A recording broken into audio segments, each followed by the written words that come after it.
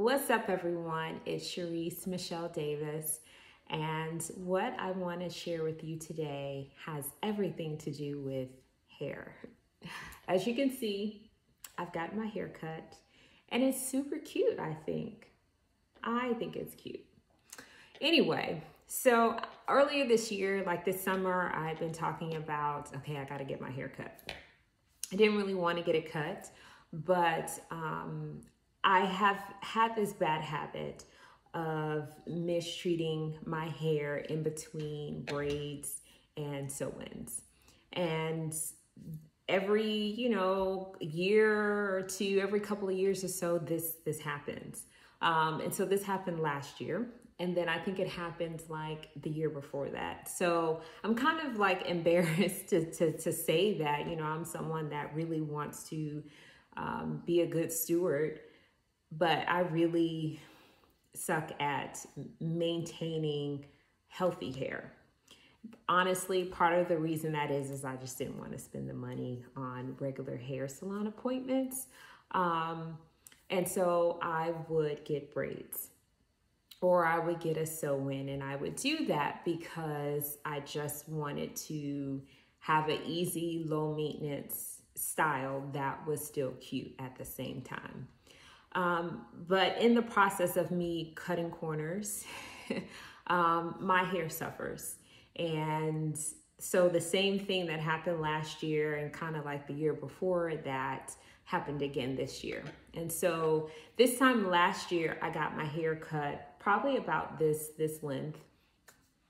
And then shortly after that, I put braids in it. And one of the reasons why I did that is just because I was working out and trying to maintain a blowout with, working out 4 or 5 days a week just was not it wasn't working for me.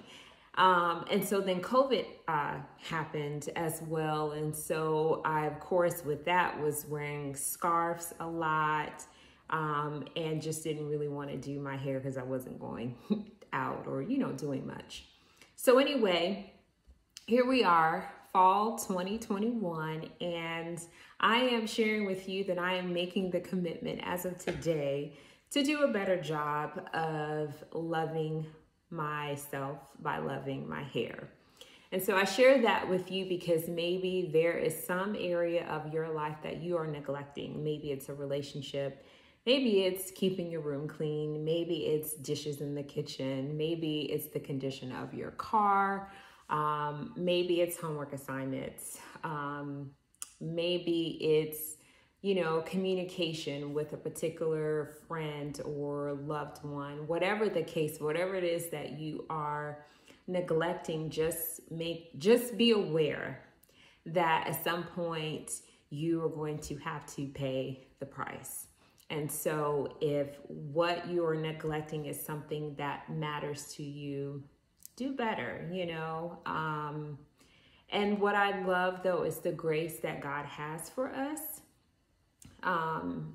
because that gives us an opportunity to do better. And so I made the decision to do better, and I'm going to do better because healthy, strong hair is what I say is important to me. And so therefore I have to do what is necessary to have that.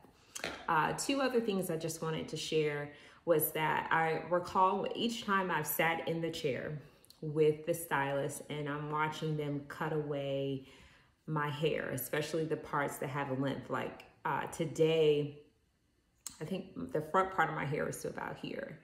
And so I'm looking at this part of my hair that looks so good and looks so healthy, but then there's another part of my hair that's not that long and is not as strong and healthy as that part. And so I had to be willing to let go of this front part in order to have it be consistent, have a consistent look with my, entire head.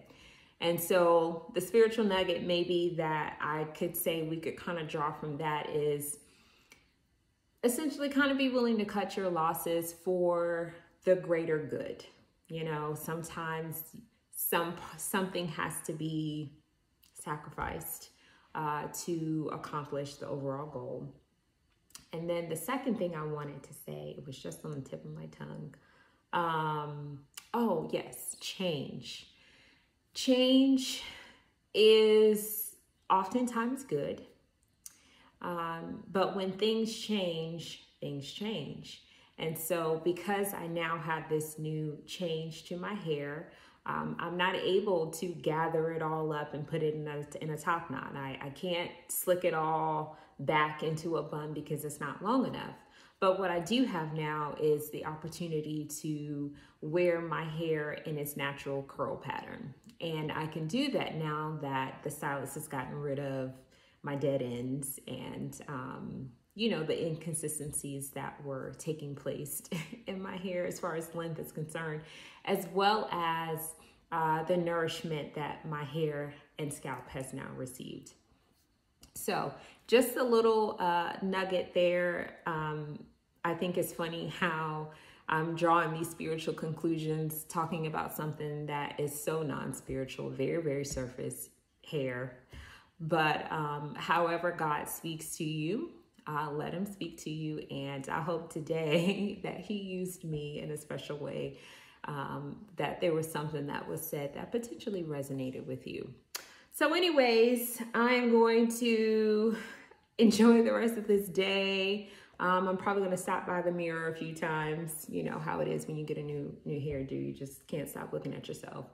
Yeah. So on those days that you're loving your look, love your look. And on those days that you're not loving your look, it's all good because you're not going to look like that all the time.